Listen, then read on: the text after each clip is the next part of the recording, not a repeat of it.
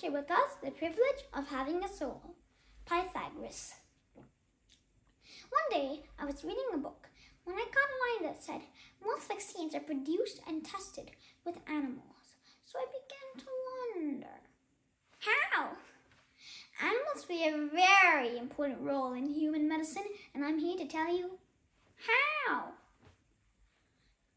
Hello everybody, my name is Neil, I'm 7 years old, and today I'm going to talk about animed. And what exactly is animed? Animed is the role of animals and their contributions in human medicine, obviously. Let's dive in to our body. Wink. We learn many things from animals. Animals taught ancient farmers which fruits were good and bad to eat. It was great. Eat. We got air gliders and hot air balloons from the flying styles of birds of prey. Hey, can someone teach me how to fly this thing? Whoa, help! We get many things from animals. We also get an understanding from our lives from animals. We understood our lives from animals. You know Darwin's theory of the survival of the fittest, right?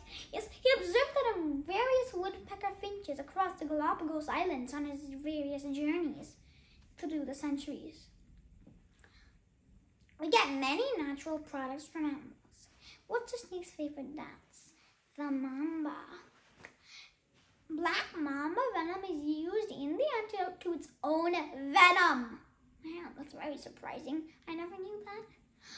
Walrus blubber and whale fat has been used in the making of neosinephrine, which, you won't believe, keeps divers warm and dry underwater so that they don't get sick or cold. You get many synthetic products from animals.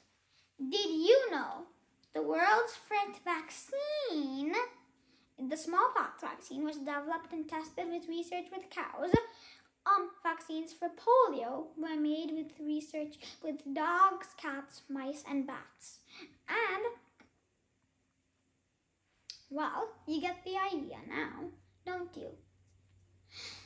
Drugs used to combat hepatitis and malaria have been made with animals, such as primates. Medications for thyroid hormone and heparin was made with the various animals. If the kindest souls were awarded the longest lives, then dogs would outlive us all. Pioneering surgeons along the turn of the century began operating on the hearts of dogs, experimenting directly with the procedures. According to the AMA, virtually every advance in the 20th century in medical science, from antidepressant drugs to organ transplants and many more, has all been developed virtually either directly or indirectly through the use of animals. Oh boy, that was a long quote.